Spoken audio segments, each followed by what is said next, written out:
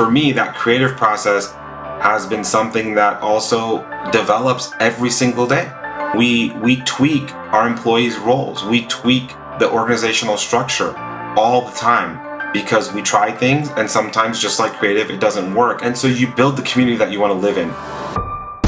You're listening to the Creatives Off Script podcast, hosted by Assemble, a podcast where we speak to leading producers and directors to learn their personal stories of success, as well as the insider knowledge of how they built process and culture within their companies. I'm your host, Nate Watkin, and today we're speaking with Rajan Patel, president and executive producer of Framework, one of Hollywood's top entertainment marketing companies with a client list that reads like a who's who at the Oscars. Names like Disney, HBO, Marvel, Netflix, and many more. In this episode, we talk about Rajan's humble beginnings working in his parents' motels, how he moved to LA and found his way into entertainment, and tactical advice on running a production company, building a culture, and developing yourself as a leader. Welcome to our show, Rajan.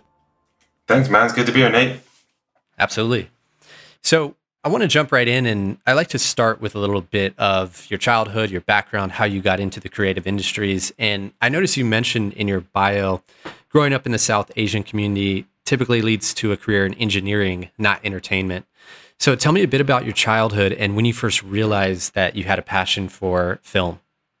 Yeah, that's a pretty interesting question. I grew up in Stockton, California, which for people who know it is a pretty rough area for the most part. We ran a small motel in a very ghetto area. It was a street full of little motels that Indian people ran. And so in one weird way, my childhood was a part of this huge community, South Asian community, but also a pretty diverse community, right? You can imagine, even if you had 25 rooms, every room has a story, right? Every day that somebody checks into. Interestingly enough, I was into music since I was a kid. I started playing the drums. I couldn't tell you how old. I don't have a memory. Many people in my family actually don't have a memory of me without drums. And it started with Indian drumming, tablas and dholaks.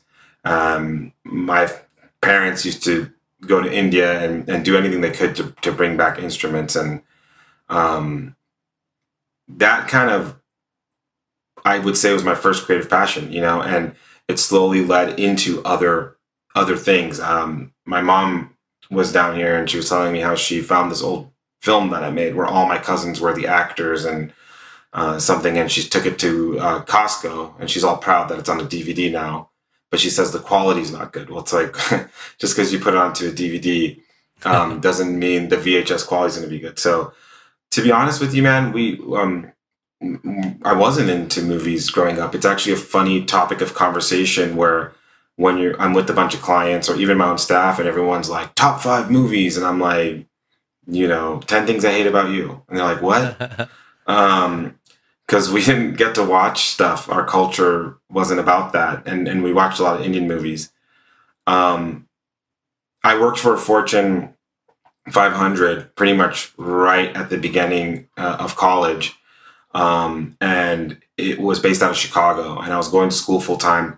And I was having to go back and forth. And I was doing sales and management and strategy. And in 2008, when the economy crashed, in 2009, the company had to go through severe layoffs because we were a luxury brand. And at that time, I told the owner, who was a good friend, Greg Whitstock, and still a confidant of mine, I said, it's going to suck, but there's guys here and people here who have families. I'm just like a 22-year-old kid. I haven't even finished school, and these people have kids. So save whoever you can and let me go. And they did. And I went to my parents and I remember saying, Mom and Dad, we grew up in a motel. We worked every day. Then I was interested in music. I worked music like a job. I started DJing, turned that into a business, was very successful. Went to work during high school, DJing on the weekends, worked at a place called Robinson's Feed, then got this job. I said, I'm going to take some time off. They said, how long? I said, maybe a year. And my parents started laughing. I was like, why are you laughing? They're like, you're going to be bored in a week. My brother decided that he was going to propose to his girlfriend at the time, his now wife. And it hit me that like it would be really cool to make a fictitious Bollywood story about the two of them and their kind of, you know, romance to marriage, and play it at the wedding reception. And I learned how to use cameras. I learned all these things, and essentially made it and put it up. Somebody put it up on YouTube, and we started getting calls. And my first real peek into film, like I'm sure you've learned a lot of people has, was events and weddings, right? But we weren't wedding filmers, right? We were doing these cool concept films and using, at that time, jibs and dollies, and just like Indian people spend a lot of money on weddings, and Indian people love Bollywood. It was a perfect match. And that's when I fell in love with the art of it, I would say. And meaning the art of it, meaning like my version of the art of it, right? I'm a business grad. It was my version of it, but my version of it, even doing weddings, still holds true of how in this industry that we've known has been wasteful in Hollywood and can spend exuberant amount of money to do something really simple. I think where my success came from all the way back to my childhood was learning how to do the maximum with the minimum. And so through this process now, 14 years plus at Framework, I was running the business for the wedding business for 2 to 3 years before that. I had to edit all my own films, and the pressure was different, right? Like you can retake on a movie set or a marketing set. You can't at somebody's wedding. The pressure was insane, and I thrived off of it. And I think that's what made me fall in love with what I considered the art of making content. I wouldn't even say filmmaking, of making content. So it was a really, really strange journey to get there. I landed in a career that I never knew existed. I never wanted because I didn't know about it. But it turned out that I found out that I landed into something that I was made for, and I didn't even know it. It's really an incredible story now. I mean, you've grown Framework to be such a successful company. I think you have over 50 employees now, work with a who's list of Hollywood, every major studio.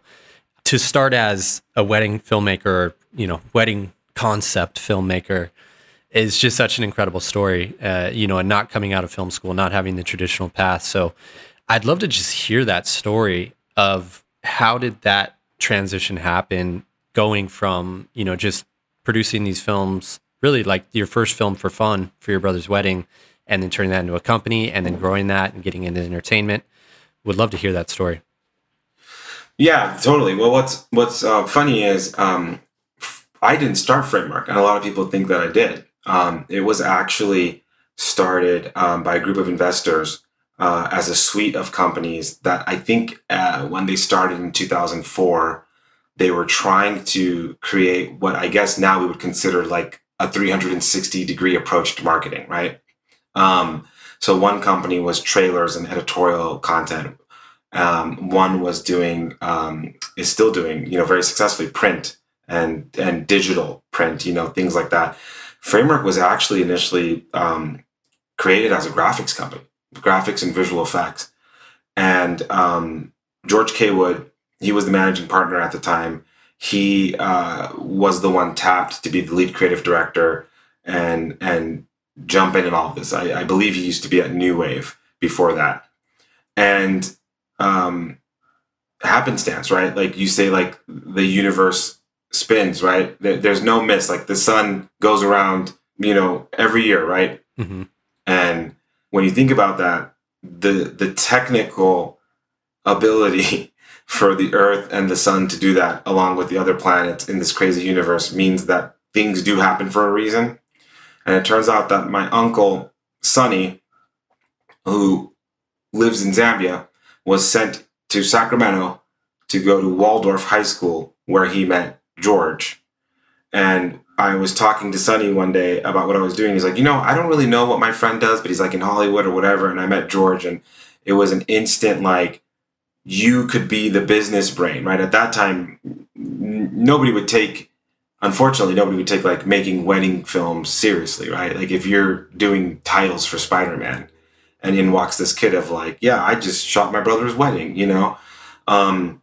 But there was a friendship that formed, and I started consulting with Framework because graphics and visual effects was struggling. It was the apex of software being available for affordability now. It was the apex of MacBook Pro laptops. You didn't need all the big render farms and stuff, right? So the barrier to entry to graphics was a lot less. And big companies like Framework and Deva and Buddha Jones and whoever was around then were designed with these expensive designers who deserved it because they were brilliant. And then networks started cannibalizing each other. So if you were doing a title sequence for NBC, NBC's NBC, right? You charge 100 grand. You do the same title sequence for E, you charge 20. Well, what do you think NBC thought of that when they bought E? Right? Mm-hmm. So I noticed quickly that there was losses. There was a little bit of chaos, and nobody knew why. And I was brought in to write that really on the financial side. And then what happens, as you know, Nate, with everything that you do and you're passionate for, you're like walking by and you're like, what'd you say? You got to shoot something for Adam Sandler opening titles and you need this hula doll to look like it's driving on the dash. Oh, why would you do it that way? Here's my 5D Mark III. Somebody go buy one of these. I have my Honda Odyssey van downstairs and let's just go shoot it as a test. And that's, I think, when people started recognizing me as a producer and someone said, like, dude, you're a producer. And I was like, dope. What is that? Right? Yeah. Yeah. And so through that, I started trying to learn about what part of the industry was exciting for me. I'm not a graphic designer. I have a huge respect for motion graphics artists and visual effects artists, but a lot of that work moved overseas and budgets were really, really challenged. And you know how the world works. You can't go to a X amount creative director and say, well, the whole market's changed, so now we're billing less, so you need to come down on your salary, right? Mm-hmm. And that's how we found integrated marketing, and that was where we started a full rebuild for the company. Yeah, and it's funny. It's such a small world. I believe one of your early investors in this company was Happy Madison. Is that right? Yeah, members of Happy Madison. So Jack G, Sandler, and a few others. They were so ahead of their time, right? They were like, why are we, when we're creative directing our own trailers and graphics? Because Sandler and Jack are brilliant.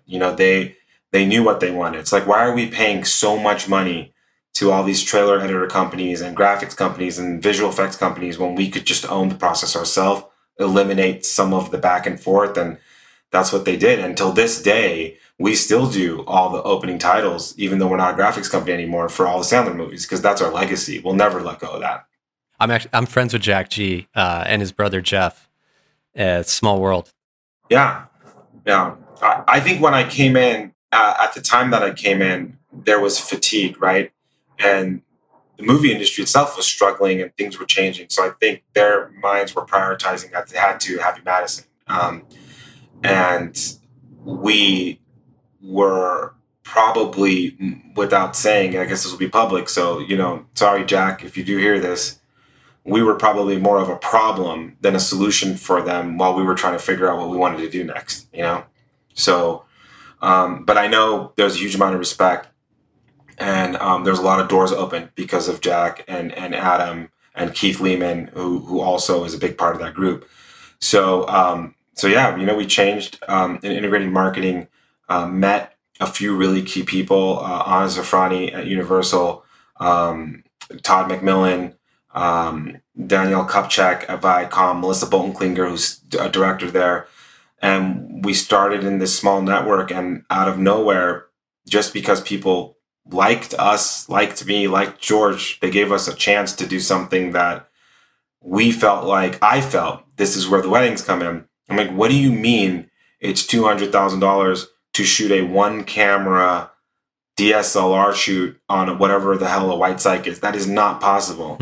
And we were able to start converting these rip-off budgets, as I used to call them, and we started using reds and jibs and 3 cameras and we built a new template on the production side where people like Anna and Todd, Melissa Blatt, Kupchak, Jason Rumminger at Sony, Christian Davin at Warner Brothers, these people were building a new way of using that production ability to create higher level content, higher level creative. And ultimately that stuck. And And we still use a lot of those techniques till this day, just with different technology, and different needs. So um, it is really cool because the tight knit group of what I would call like the integrated marketing family, and whoever hears this, if I didn't name you, that's not on purpose. All of you are part of it. You know who you are. You We are still a family. It's a family that feels like a family. We see each other after COVID, and it's hugs and it's tears, and but at the same time they're all competitive with each other. So Framework has this very specific role to play to help them without telling them to keep their creative different, right? And keep their look different and keep their style different. So it's really dynamic, man, and that's part of the excitement of it. Yeah, that's really cool. And so this is how you really started to segue into entertainment marketing. I mean, the majority of the work you do is entertainment marketing versus like traditional commercial production, I would say, right? Yes, absolutely. And how long did it take running or, being a producer at Framework, growing Framework, before you really felt like you made it? Like, what was that moment? I'll be honest with you. I'm not trying to be cute. I still don't think we've made it. I think we've made a dent because I feel strongly, had I had the knowledge of film school, maybe some additional contacts of my own, learning everything while you're building it slows it down, right? Like if you're building a house and you've never read blueprints before, but the concrete's right there to be poured, you're just gonna take a little longer to get the foundation in, right? So we had a lot of cleanup to do because there was existing people still wanting or relying on us for graphics. There were other tie-ins to other companies we had responsibilities for, and we had to clean all of that up first. And that took a little longer than we wanted to. But I would say the first time I woke up really feeling like we were on that path, right? I'm never going to say at the top because it's quicksand, right? It's like every time you touch it, you're going to keep growing and developing. Like it doesn't stop because everything keeps changing. So by the time we mastered entertainment marketing with movie studios, streaming started, right? And started changing the way things were needed, started changing budgets, all of this stuff. But for me, I would say 2021, which was not that long ago, is when I woke up and I said, I think we're at where I wanted to be at 2 or 3 years ago. And obviously I'm not going to take the pandemic year as an excuse because COVID was terrible. And coming from the South Asian background, the families, my wife's a nurse, watching everybody go through that while I was stressed out about how do I get through this without laying a single person off? And proudly I can say that we didn't. But my whole team sacrificed for each other. But then we did the framework thing. We said, let's figure out quickly how to shoot safely. Because as I mentioned, I did have a family of medical professionals around me who knew more about it than I knew any of our competitors could get to, and they would be paying top dollar to get that consulting, right? Let's figure out how to remote shoot. I've heard some people are doing it on Zoom, whatever. I think that in some way, we got to a point where we probably had like 5 or 6 or 8 options of remote shooting, as well as ways to shoot safely, from sending camera robots to people's houses to even Zoom and trying to elevate it to building kits with background.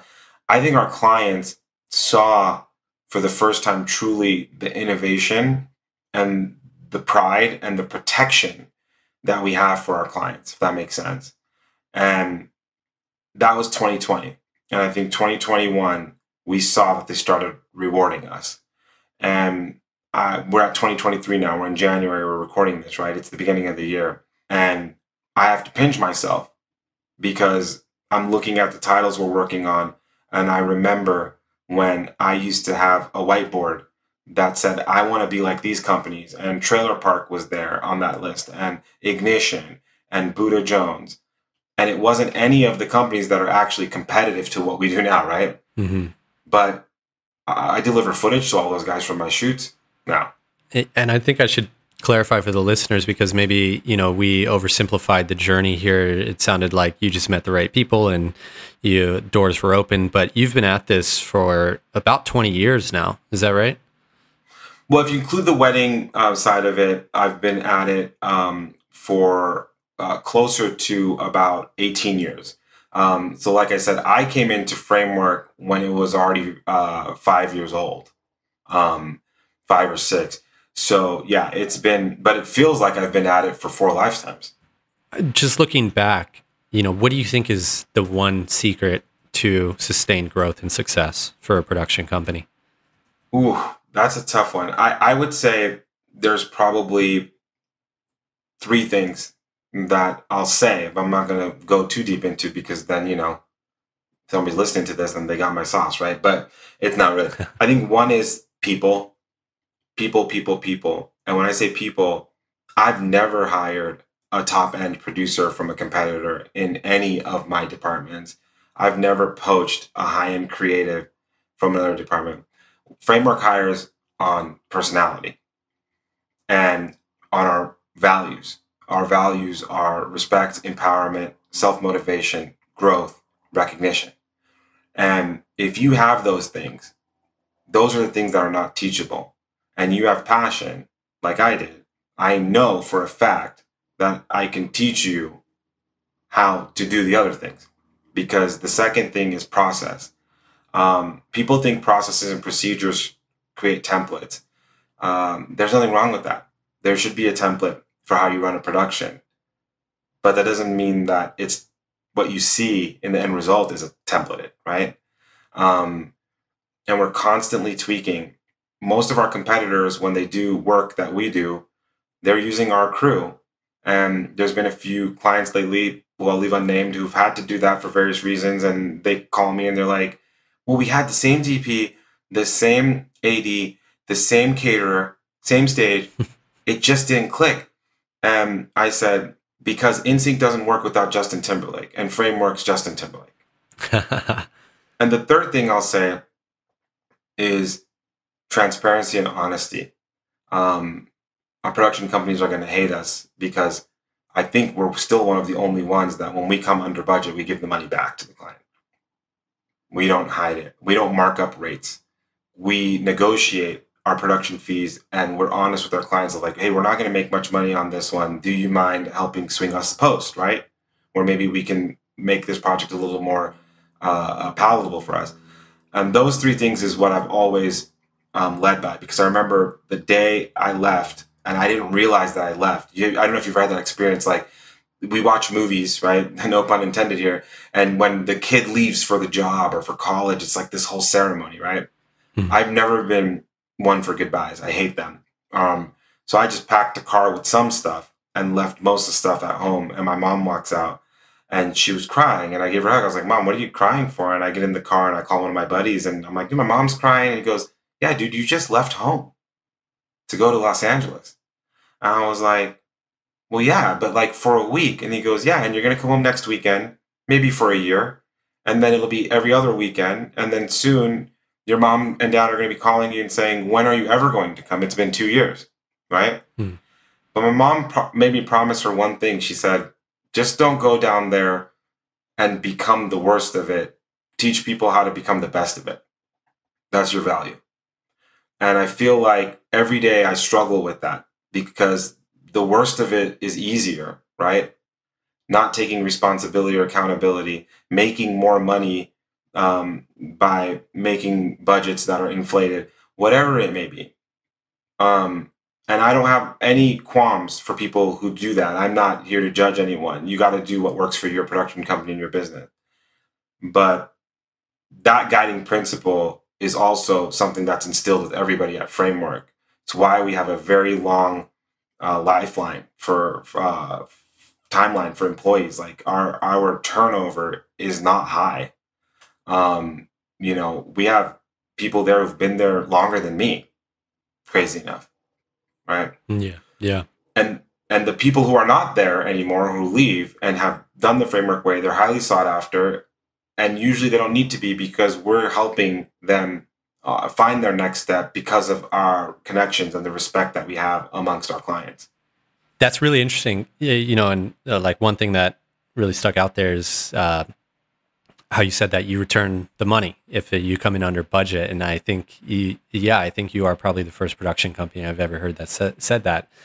you think it idealistically, I think as a producer that would be nice to do that. But as you know, in this industry, I mean, it's an industry where production companies sometimes take home north of 70% profit margins, that their clients are definitely not aware of.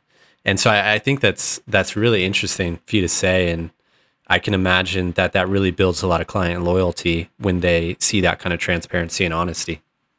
Yeah, man, I think it really does. And remember, in integrated marketing, entertainment marketing, we're asked to bring the quality of the Nike commercial that has $5 million budget, and we maybe, if we're lucky, have 500,000.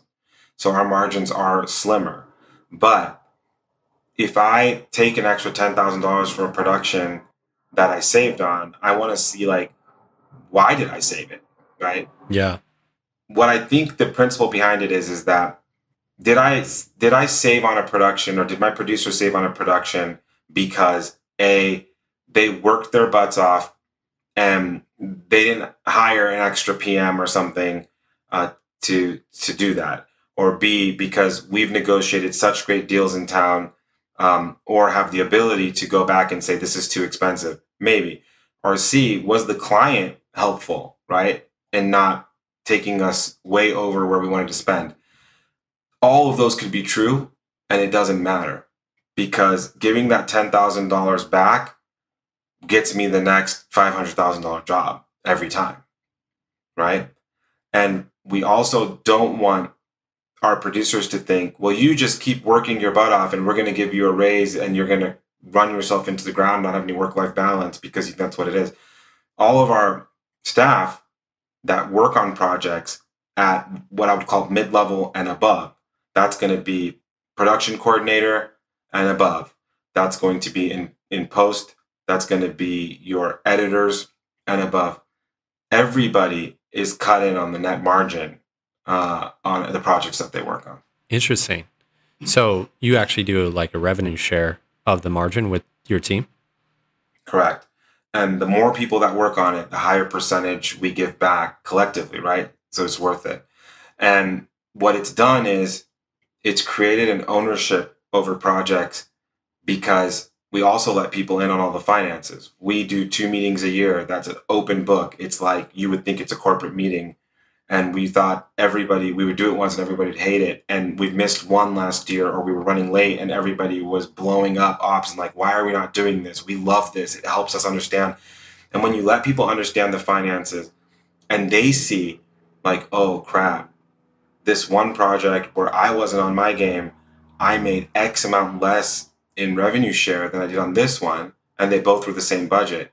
Now you can have real postmortems where the doers are coming to the builders. We're going to use this house reference, I guess, this whole day. The builders are coming to the architects and saying, what did we do wrong here? Or did you do something wrong in the blueprints? And how can we not let that happen again? And it creates a very, very cool collaboration, right? Yeah.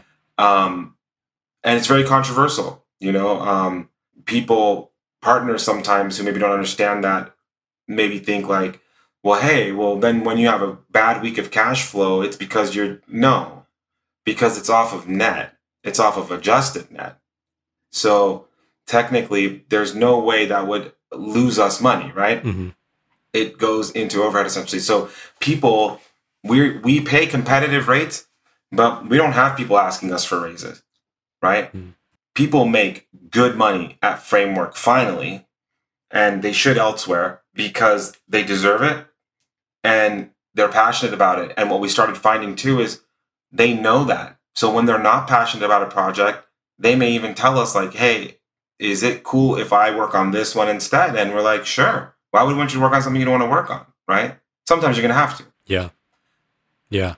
I think that's such an innovative way to approach it, because as like an executive producer, I know one of the struggles is you have a multitude of producers under you, and they may be bringing in those profit margins at, varying different profit levels. And it's, really your role to try to understand where that profit margin is at all time. But if you're putting that responsibility into their hands where they're really seeing that rev share, that percentage, it's almost like giving them motivation to be more I hate to simplify the term, but like financial literacy around controlling that budget and really staying focused on the margins and the overages. So you have to worry about it less. Would you agree with that? Yeah, I guess that was maybe a happy accident from it, to be honest. Why we did it, to be honest with you, was coming out of COVID when we had to drop everybody's salaries.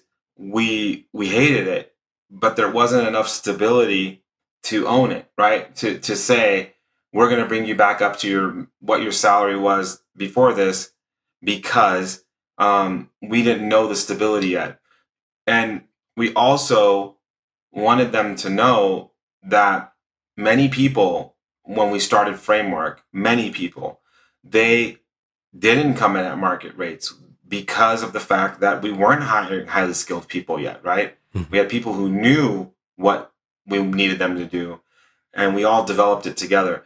And so now, yes, when we go after talent, it's a huge thing. So sure, if you want a higher salary than I pay anybody else in that thing because you want some stability or whatever, I'll do that. But then you're going to miss out on this, and you'd be surprised. I mean, there's people, quantifying this very realistically, because understand that I have equity and I have other perks, right? Like expense account. But brass tacks, there's people in 2022 in our company that made more than me, Wow. purely from a cash standpoint. Wow. Yeah. And I'm okay with that. Yeah. I mean, I think that's a awesome sign of leadership and really motivating for the team for sure. Just to get a sense of, the scope of what you're managing and producing at Framework. I mean, first of all, like how many projects would you say that you have active at any given time? Really, it depends on time of the year, right? But I would say we're probably usually inside of, in one way, between creative, production, post, finishing. Now, obviously, I'm sure you heard, we acquired Core Creative Labs, right? Yep. So that's another one to factor into the equation. But basically, I would say on average it could be, as low as 30, but it could be upwards of 60 to 70. Yeah. Wow. I'm curious to just dive into your process a little bit and how you manage that workload, obviously continuing to pump out, the extremely high quality that you all are known for. But would love to just like dive into the process a little and understand like what your role looks like managing that type of pipeline and how you collaborate with your team to bring all that content to life. I think that's where I want to say something to a few individuals, and hopefully when this comes out, I can even send it to him. But like, I learned graphics from a guy named TJ Welsh, and he now is EP over at FishX doing graphics, and another gentleman named John Priday, who is creative director. Dan Pierce, he's a creative director at Fox now, and Jesse Hallis, another creative director at Fox. I learned Framework, the old Framework, through them and Con Riley. And basically, the reason why the business was struggling is because good designers are perfectionists. And without good producers, what happened at Framework is all the producers were designers. You see what I'm saying? Mm. You have, it's like having, and I'm not calling you guys children, so nobody get offended, but it's like having one 6-year-old be in charge of another 6-year-old, right? Mm. Both of them are going to be into the same thing. And so that's where Framework success came with the graphic stuff. But that's where the business side of it struggled a little bit, because the producer has to be the one to pull the plug on hours and know when stuff has to get out. And they were hitting deadlines and stuff. That's what I'm saying. It's just the amount of resources. That perfectionism I've had my whole life in a different way. I still have it. But I think that eye of design that I learned when I was so enamored by people on computers making these things that I never realized when I did watch a movie, like how much work went into making that Warner Brothers logo or doing the James Bond opening title sequence, right? We bring that, and that is one thing we always talk about. It is put as much money as you can in front of the camera, and we work with crews and freelancers and designers and DPs and directors that understand that. And they're always going to fight for the highest quality for us. We also say no to projects, which is hard to do because sometimes we do have to choose, right? There is only so many of us and so many hours. And we're not going to say no to a project because we don't think that it's financed enough. That's never it. We say no to projects that we know whatever our client has picked as a direction is probably not going to end up being the quality that we want it to be at, because it either doesn't have the right amount of financing, it doesn't have the right amount of resources or the right people around it to where like we couldn't even put that extra effort into it and make it work. Sometimes it just doesn't work. That's the beauty of creative. Mm-hmm. So that process to manage now is really hard when you're not a graphics company, right? And you're teaching people, producers at every level, and associate producers and coordinators, the perfectionism. But for us, it starts at the processes. If the house is organized, if every cabinet is organized and whatever, then the beautiful paint job on the outside means so much more and feels authentic.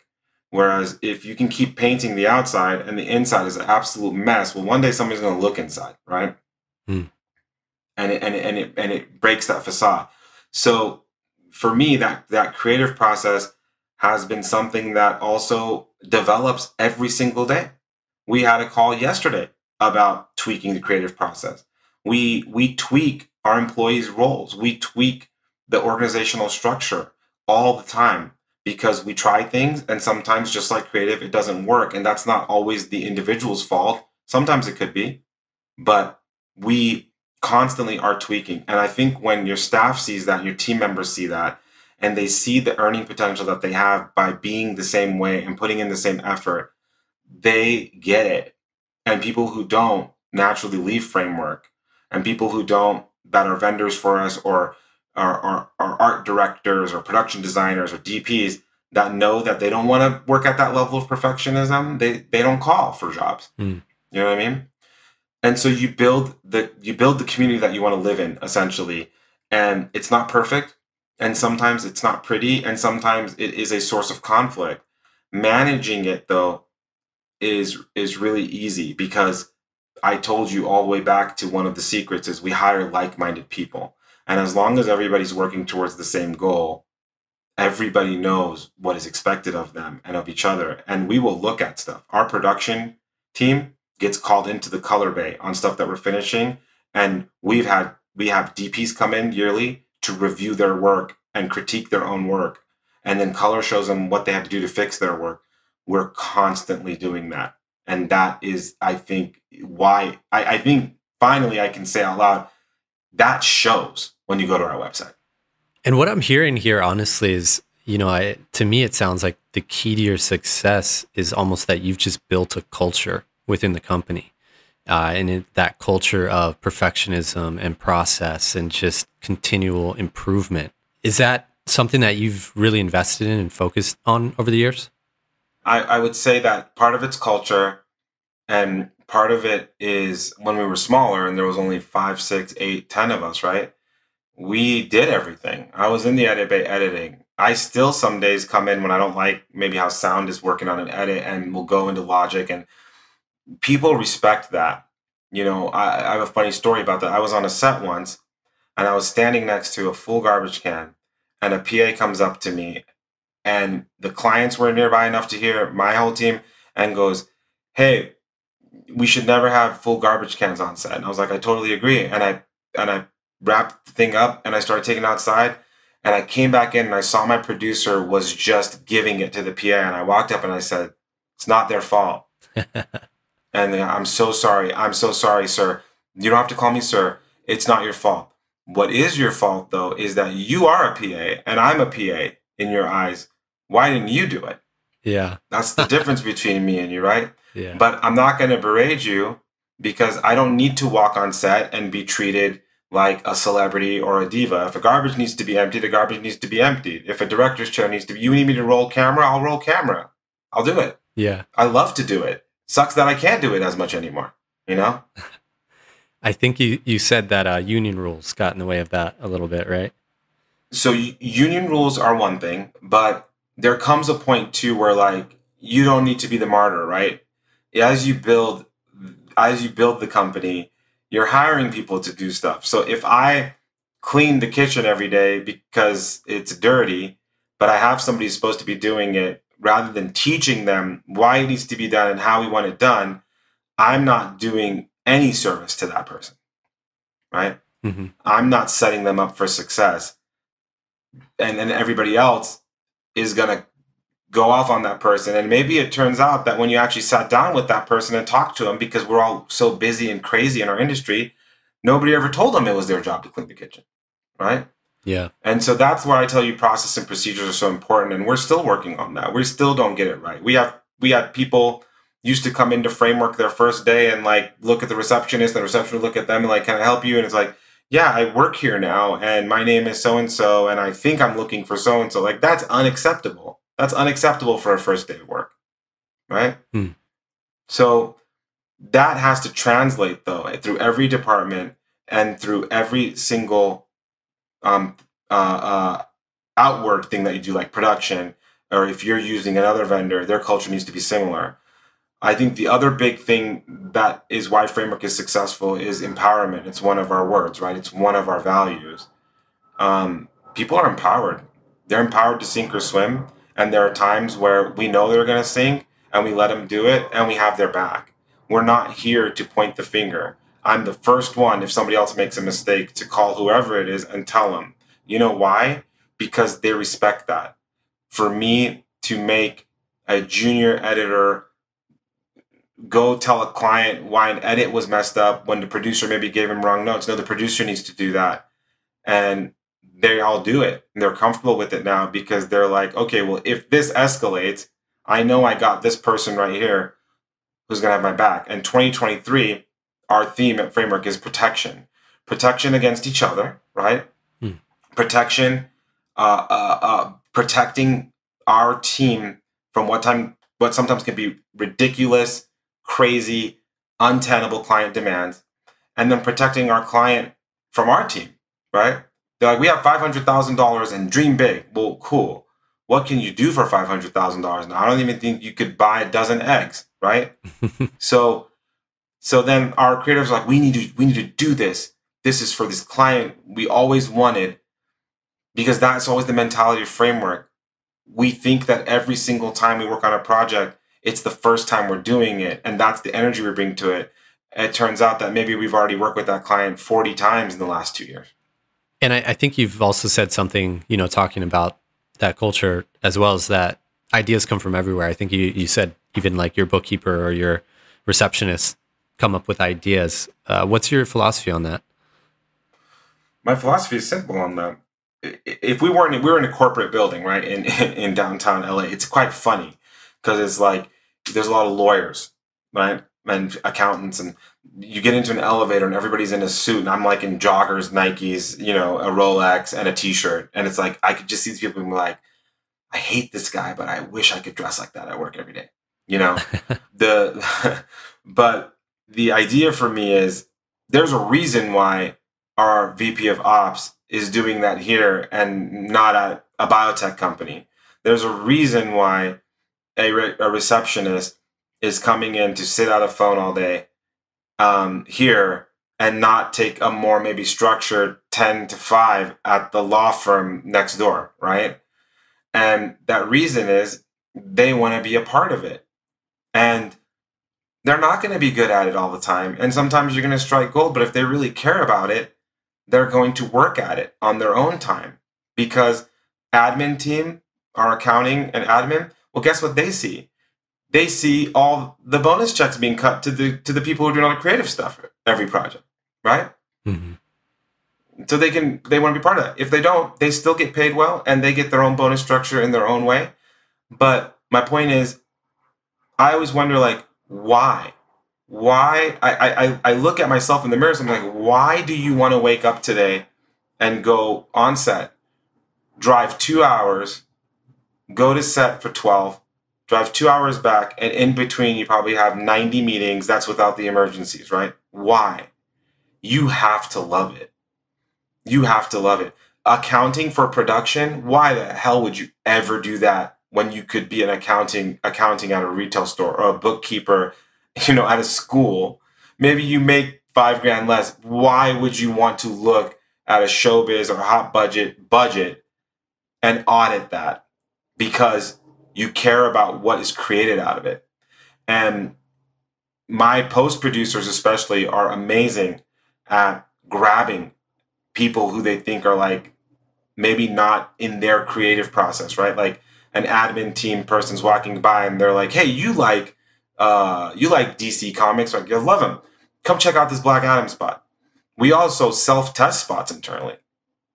We have people who don't work on them watch them, and we also sometimes, if we feel like an editor is really close, but maybe they themselves have block, we'll put another editor onto it, and guess what? The initial editor is now a little fire under their butt, right? Mm-hmm. My lead editor worked at Trader Joe's. That's how we found him. Really? He's been with us for 8 years now. Yeah. And he's amazing. That's crazy. And not only is he such a great editor, he learned how to do color and resolve. He is probably could sound mix a spot for you. He does his own graphics and he can do his own visual effects. And he was bagging groceries at Trader Joe's. And you know why we hired him?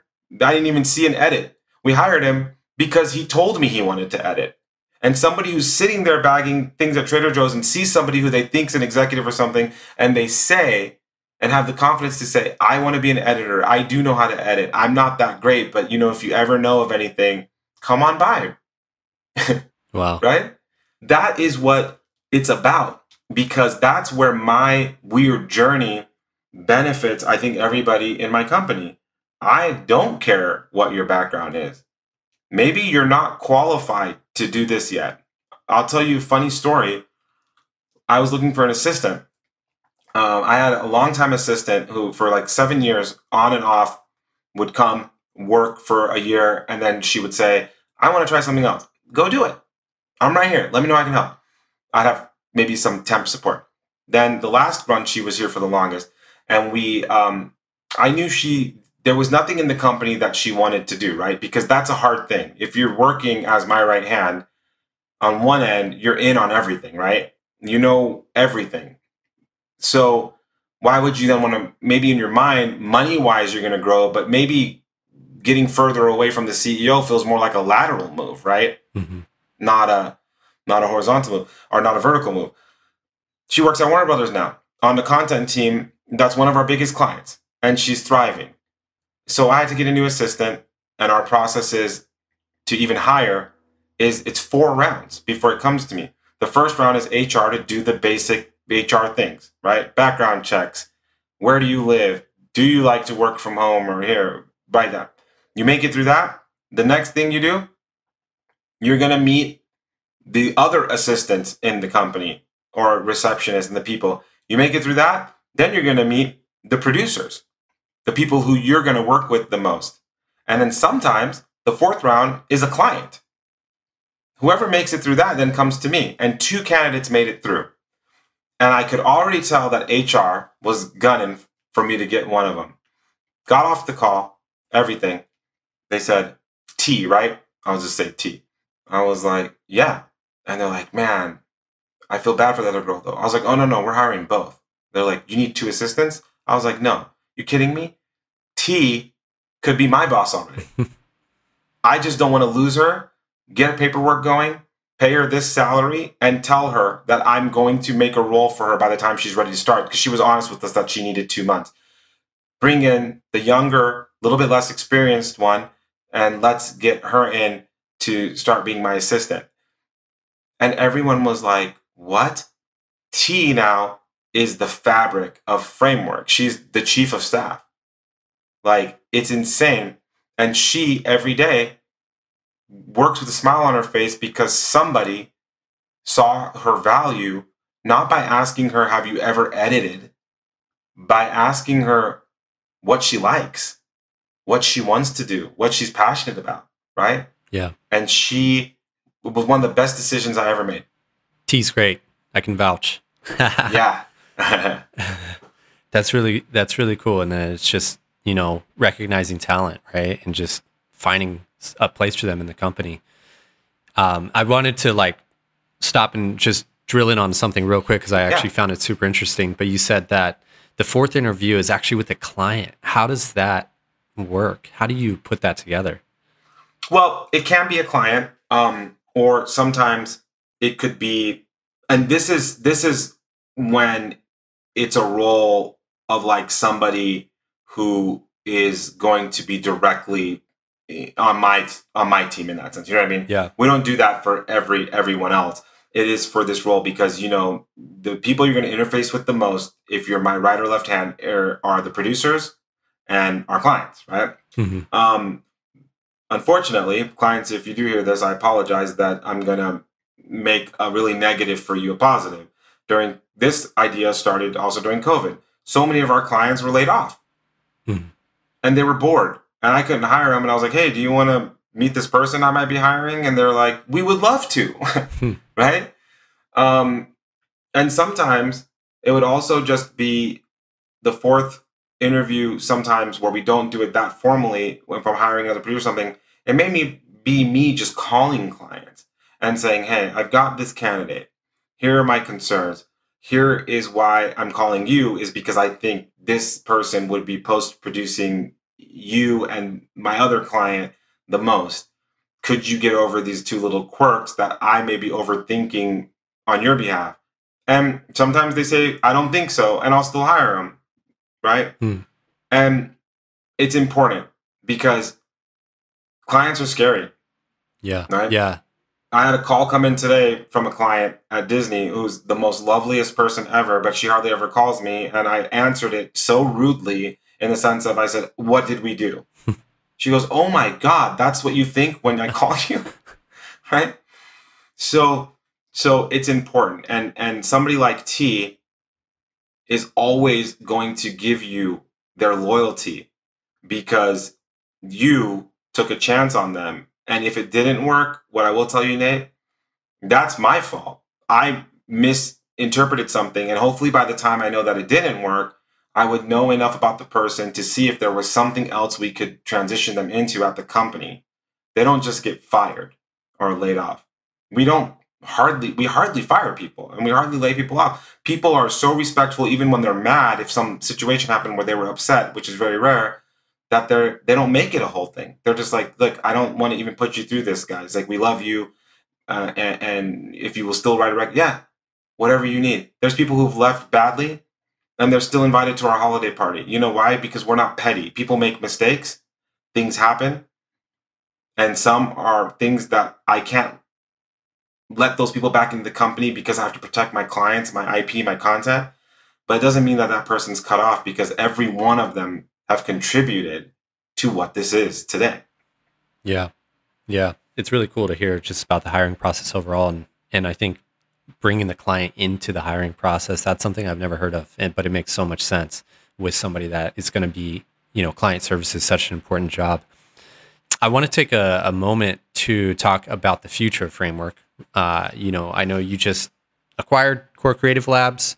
For the listeners, company of technologists. They create experiential, virtual production, projection mapping. They did the infamous Tupac hologram at Coachella. Curious, why you brought Core Creative Labs in, and what does the future of Framework look like over the next 5 to 10 years? Yeah, two loaded questions. The Core one I'll address first. The owner of Core, Kurt Apanovich, and I started crossing paths a lot over the last 5 years because we were either helping him shoot content for things that he needed and whatever. And really, when COVID happened, him and his team are the guys that invented To Doom for Netflix. You know what I mean? They're the ones who did DC Fandom. And I'm looking at this and I'm like, oh my gosh, like there is so much creativity here, yet there's so many synergies already. And through a bad situation, through somebody being let go at Warner Brothers who knew Kurt. Kurt needed a producer to help him, and she had a great reputation, and she was a huge advocate for us, and really linked us up. And then the next To Doom, we ran all the creative production and post, and it just made sense. And Kurt, I love him because he can do something that a lot of people can't do. It's the hardest thing to do. Like if you ask me right now, Nate, can you just give the keys up to somebody because you started feeling like maybe you needed more help or you wanted more work-life balance, whatever? I would never. If you buy it from me, sure. Or if I had to for other circumstances, sure. It takes a really, really intelligent, passionate, strong, uh, I can't even tell you any more words, person. Even George, my business partner, who was poached out of a job where he didn't have to worry about numbers and stuff, right? He was making good money as creative director at New Wave. He's so talented. To hand over the keys to somebody is a really hard thing to do. And sometimes that's the only thing you need to do for the best result for your company and for yourself personally. And Kurt and I were honest with each other. I said, you guys are so good at this. You work with these clients that we work with already, but you don't work with these other clients that we don't work with. And it just made sense. We acquired them because technology's always been the future, right? Mm.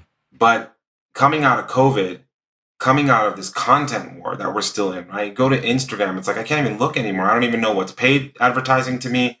I don't know what's my cousin making a cool video on his cinematic mode on his iPhone, right? Mm-hmm. You can't. Before COVID, it was always, we want authentic. We want it to feel like Dwayne Johnson, you're in his house with him. Well, who wants to see Dwayne Johnson in his house anymore after 2 years of the pandemic, right? Yeah. So we believe that experiential is not just what we traditionally thought that it was, right? Like go for a Halloween movie, make a maze. No, experiential is really immersive. It's immersive marketing. And that now can be done virtually. To Doom did it twice. And I mean, how many views we'll never know because it's Netflix. But I mean, I know, right? But immersive could also be a big corporation like AT&T buying Warner Brothers and installing the most high-end LED screens and lighting technology, and you're designing an immersive experience of all the IP that they own now, right? Mm. So our thought was, what could we do to open up more avenues for our clients to market? Core is also brilliant at visual effects. You mentioned the Tupac thing. There's a lot of controversy around that because Digital Domain takes all the credit. It was both of them. It wouldn't get done if it wasn't for both Core and Digital Domain. But as we shoot more and watch more movies like Avengers and DC, I mean, how many movies are even real locations anymore, right? Look at the advent of XR. We shot a Cadillac commercial last year on an XR stage because Cadillac forgot to tell us that the car doesn't drive. Well, how do you shoot a creative where the car's driving the entire time with a car that doesn't drive, right? Mm-hmm. Core helps us now have that backbone of designing those worlds for XR, Real Engine, gaming. They also, with their VFX knowledge, help us be more VFX savvy. We have a good team in-house, but combining them together is going to be amazing because just like the movies are changing, actors are moving all around the world. They're busy. Now you can shoot one in London and shoot one in LA and shoot one in Spain like we do at To Doom and put them all in the same place, right? Yeah, it's crazy. Yeah. It's incredible. So the future framework is to continue to use tech to create efficiency. And when I say tech to create efficiency, what I really mean is finding ways to turn our production process into algorithms that can start helping our producers deal with more of the actual problems and not the perceived problems. And by 2 or 3 rounds, using AI to eliminate those problems whatsoever, to consolidate billing, payments, all of that, to consolidate the A to Z process all in one place. But furthermore, to create smarter marketing, we are heavily, heavily invested into learning human buying patterns, reading old text. How did McDonald's without AI in the 70s, how did they make you just crave it? Right? How? They weren't using all these bots and all this paid media and all of that, right? Their commercials were awesome because they did it a certain way. And the future for Framework is going to be to continue to robustly build out our sports division. We're heavy into sports because the eyeballs are there. But I love sports. So why can't I do this with sports, not only here and in other countries? We're about to have a full-time presence in London. We were going to have it. It should have been done already, but we held back a little bit to see what was happening with the prime minister situation and the economy, right? But we don't need an office in every single place to shoot in every single place. We're going to continue to build resources, bring in new creative, diverse opinions. We are proud that studios call us to review their diversity programs. We are proud that I'm a board member of Film to Future, and my entire staff will stop whatever they do to support that program to help underserved communities have access. We're proud that you can call Trailer Park or Ignition or the places that I know have way more revenue than us, have way more financing than we do. But we had 12 interns last year paid. Right? Yeah. And we're going to do it again this year, and we may even do more. That's the future to me. The future is diversity in the sense of opportunity, not just saying, hey, diversity. I'm tired of being on calls, and no offense to all the Caucasian folks out there. I'm tired of being on a call where myself who's Indian, one of my producers who's Hispanic, another producer who's female Hispanic, two females, head of operations, a senior producer, a creative director who's Asian, and we're talking about a production, and 10 white people look at me and say, for this one, we're going to need to hire some diversity. Right? Yeah. Yeah. We're going to continue to build that. And honestly, man, I'm very compelled now for a new passion of mine that I think is important is I want to find a way to not subvert the unions, because that's a whole different conversation you and I can have, and we should do a podcast about that, right? But to find a way to get our crew health insurance. Yeah. It's just unfair that they don't, and the only way they can is to go to the union, and then we can't ask if you're union or not, right? It's illegal. And then our clients can't finance union shoots, right? So people lose work. And it's something that has come to my attention more clearly through the pandemic of how many people suffered and they lost their health insurance because how could you get the hours, right? Right. Yeah, and I know that charity's important to you as well. Can you tell me a little bit about Team Jags? Yeah, so Team Jags, my aunt, Jagrati Solanki, she was in her early 40s. She had her husband and her had two sons, Viraj and Hirul. I believe Viraj was 17 and Hirul was just a little younger, could have been 15, when we got a diagnosis that she had ovarian cancer. This was an active woman, healthy, ate healthy, enjoyed. She had a drink here or there, but no smoking, none of that, fit. And she was a firecracker. She truly made me understand when they say, like, dynamite comes in small packages, right? She was like a second mom to me. But those two boys, I have one older brother, one younger sister. I mean, to me, there was always, five of us. And when she passed, it was hard because it was when I had just moved down here. I saw my entire family and my entire community, especially the youngsters, start questioning why then you guys always say, don't drink, don't smoke, you can get cancer. Why do we pray to any gods if we believe in gods or parent? I saw the wrong questions being asked. And so we decided to turn that energy into a positive, and we started the Jack Solanki Memorial Fund for Ovarian Cancer. And we teamed up with UC Davis, where now she has a wing named after her. And before we're not as active as we are now, but we raised a lot of money with throwing a golf tournament during the day and a huge gala at night. And more so than the money we raised, it's so funny, right? Like it's kind of hard because I haven't thought about this in a while. It's a great question. Was the experience. The gala, to get into it, you had to go through an experience that taught you about ovarian cancer. And I think we're up to now maybe 20 plus women who through our events felt like maybe they were feeling something different and went and were able to catch it earlier enough to save their lives. Because that's the thing with ovarian cancer. Once it's too late, it's too late, and it moves quickly.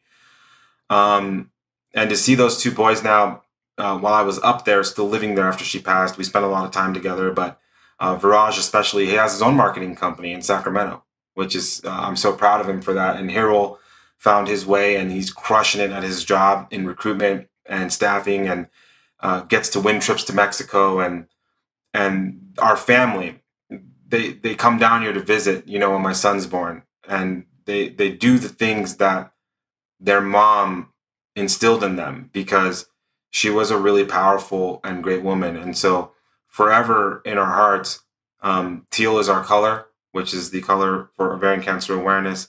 And we are Team Jacks. And we not only did that, with a lot of other Indian run charities in California caught on to what we were doing and invited us to their tournaments to speak and to host and MC and help them plan theirs. And we were able to spread education.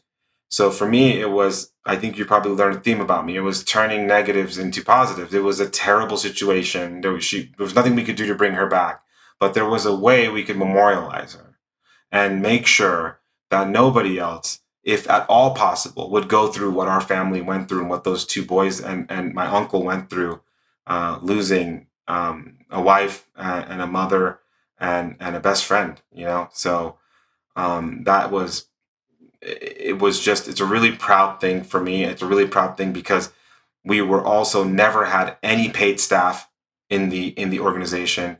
We were all 100% volunteer. Wow. Yeah, I love that. Great cause. And, I just want to wrap up here and just thinking about all the success you've had. I know you said you feel like you haven't made it, but in my eyes, you made it. And building, framework into such a great company and have all the success that you've seen. Going back and just thinking about where you started, I think your first job was in that hotel working for your parents. What would you say was the biggest thing that you learned at that time in your life as a young kid working in that hotel that has carried through to today?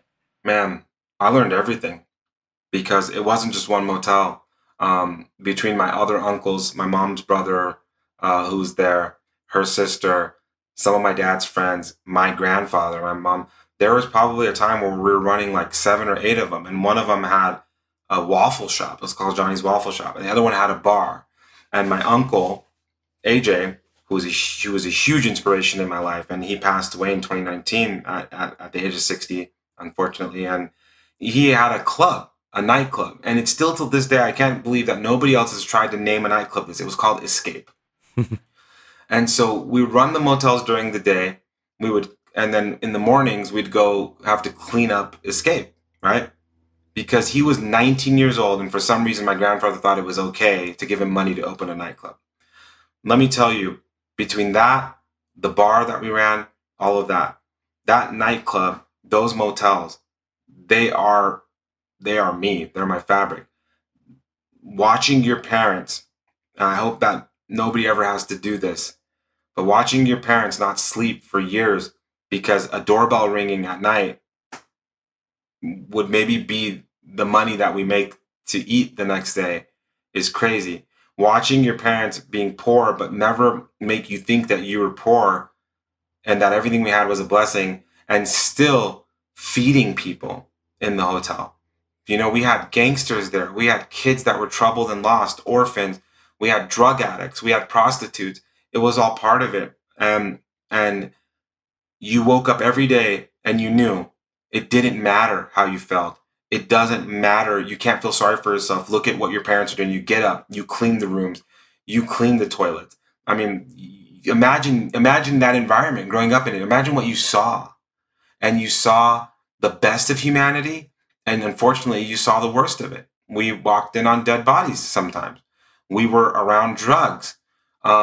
Yet, when I would play the drums in my room, outside room 101, that was my room initially, then it was 114 when I grew up, I could open the curtain and there'd be 10 of our tenants just sitting there grooving and giving you a thumbs up and being like, man, you're so lucky your parents let you have drums, And Escape was the other side of that.